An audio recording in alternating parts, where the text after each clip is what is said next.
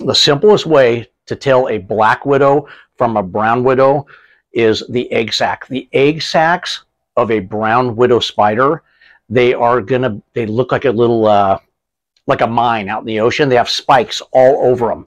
So the black widow is going to be like a smooth, silky sac, and that's SACS, sacs. The brown widow is going to be spiked. That's an easy way. So if you see a web and you have eggs, that's a brown with the spiky ones. If it's smooth, that's a black. Does that matter to you? It's more informational than anything else. You just want them gone, out of your house, out from around your house, and we're going to tell you how to do that later in the video. Now, let's talk about the toxicity of them. Okay, the brown widow puts out more toxicity by volume, but the black widow injects more venom into the person that it bites. So the black widow is a little more dangerous